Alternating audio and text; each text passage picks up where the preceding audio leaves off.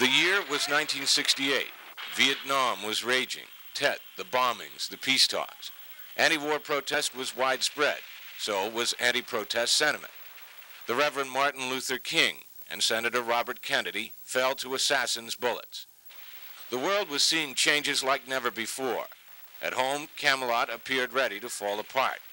And there were big questions about how all of this was affecting the American young. Across the country, hundreds of thousands of high school seniors left the confines of their homes and schools for the confused outside world. Where are they today, and how were they affected by those times and times since? Well, to say little or not at all would be off base. To say that the times had their effect and that most were able to adjust would be closer to what really happened to the class of '68. In June of that year, Clairemont High School graduated nearly 600 seniors.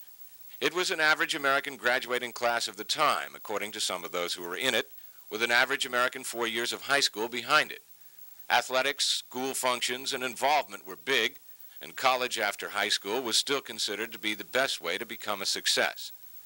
The politics, drugs, and individualism of classes to follow hadn't yet filtered down from the colleges, though change was on its way. I think 1968, 1969, and the early 70s were really a big decision time. In other words, like I said, you had to worry about the draft, and the draft played a big part in a lot of people's lives. And I think, you know, by the time everything was over and you didn't have to worry about that anymore, people then could decide what they wanted to do. And when they did make that decision, it was so much different from what they had decided in high school and shortly after high school. Pulley left CHS for the drama department of Mesa College. From there, he went to San Diego State, took a degree in accounting, and then became a fireman. Sue Crownover Ferrara was CHS 68 senior class vice president, and today is an assistant bank manager. For Sue, high school then was what it should have been.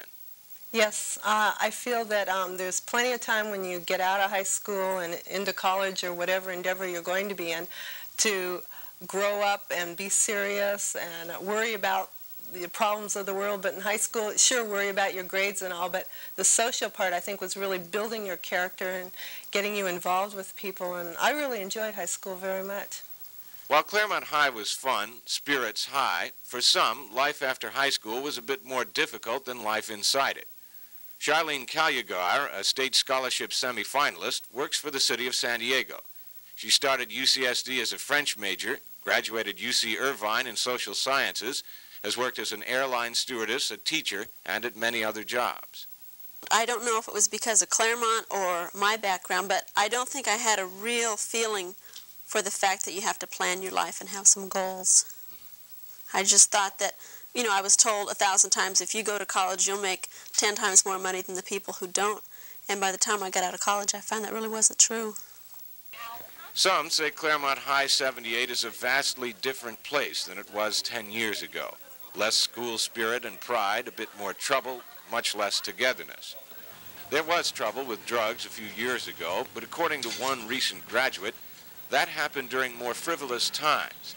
Now, says the graduate, people are taking school more seriously, with an understanding that a good secondary education can mean a good start on life after high school, which comes on quickly and seriously.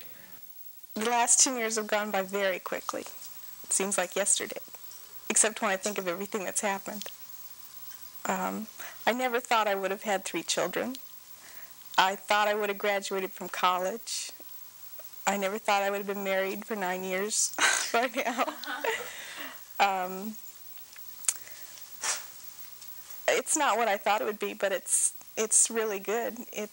I'm really happy with the way things are now. The Clairemont High class of '68 is holding a 10-year reunion July 29th at the Catamaran.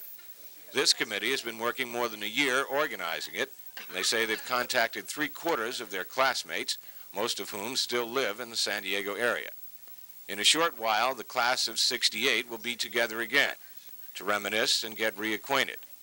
Though time has passed quickly, hopefully it has passed graciously, and those who, after a decade, are reunited will share the philosophy of Claremont's class of '68 newspaper editor. We look through the yearbook and we say, was that really me? And so, sure, that was me, just minus a few curly locks here, or few more gray hairs here and there, but it's been a good 10 years. Doug McAllister, News 8, Tierra Santa.